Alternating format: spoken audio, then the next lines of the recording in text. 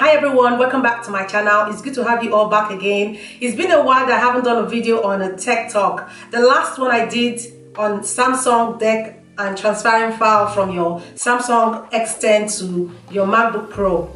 And I got a lot of questions from people how you can do it inverse, which is to transfer a file document from your MacBook Pro to your Samsung S10. So I really want you guys to understand that I have gone through all this and it's been a struggle. But right now, the struggle is over. And I want you to really relax and enjoy this tutorial. It's going to clear all your doubts. I'm going to be displaying two screens of this tutorial. One is the desktop application that you'll be using to transfer files.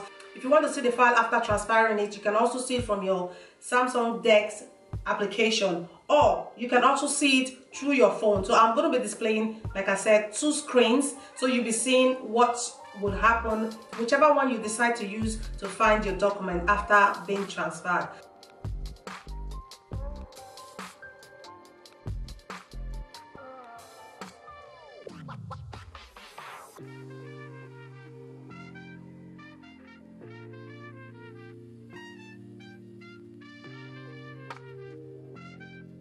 To make the transfer possible, you're going to need a Samsung DeX USB cable, which has an entrance for the phone and the MacBook.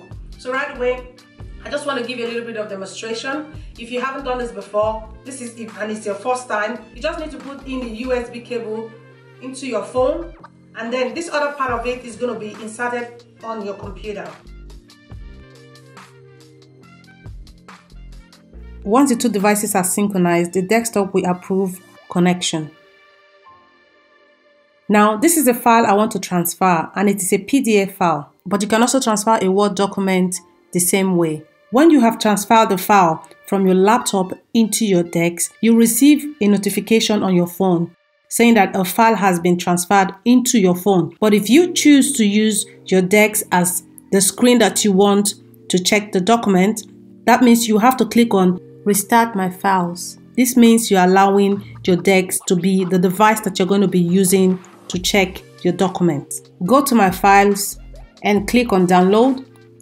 That is where you'll find the file that you just transferred. Scroll through and find the file. Once you find it, you can just open it.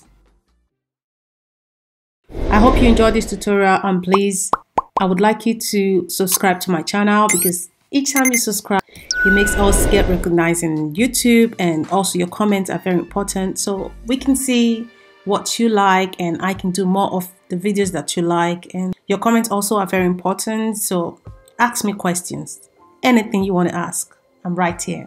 Thanks very much. Have a nice day. Bye.